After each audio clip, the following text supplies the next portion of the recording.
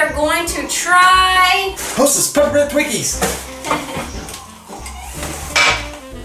The holidays are coming, so hubby found these and brought them to the car to me. I saw snowballs and Christmas trees and other stuff. Well, whatever. I saw Hostess stuff. Whatever Hostess puts out. Looks like it's open. Get it! Aw, they're little red cakes with Hostess all over them. There is 10 cakes in this box, and they're all individuals. Ooh, it smells good. It smells really good. The little Hostess man is so cute. He's dressed up like Santa, like a gangster Santa, because he's got handkerchiefs instead of a beard. They do smell like really good for some reason.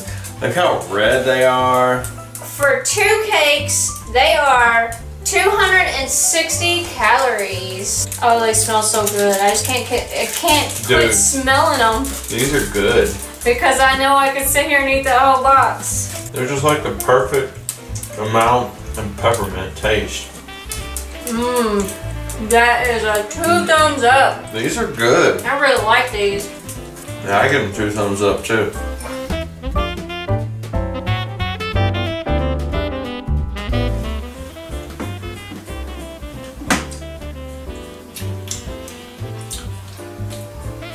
Is it just the cake that's peppermint? I think it's just the cake that's peppermint. But it's got like the right amount of peppermint. It's not like an overwhelming peppermint. Yeah.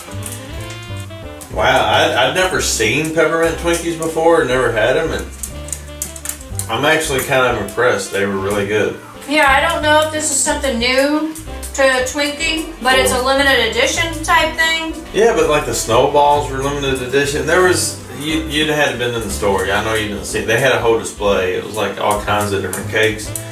But the only thing, most of them were just like the same cake you would always find, just done up in Christmas colors. There was nothing other than that really special about it.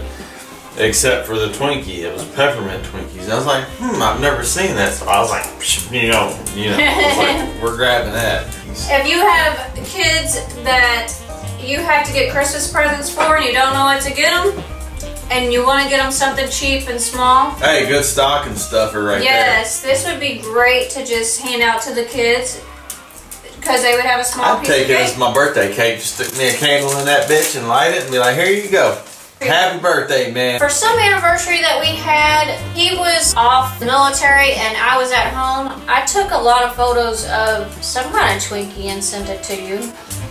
It was original. Was that when I was in boot camp or no? I think it might have been for your birthday or something. When I had a birthday down there at Courthouse Bay. Maybe that's what it was for. But I sent him like a whole bunch of pictures of a Twinkie with candles in it because we weren't together. That's the romantic. I got to eat Twinkies and he got to eat Courthouse Bay food.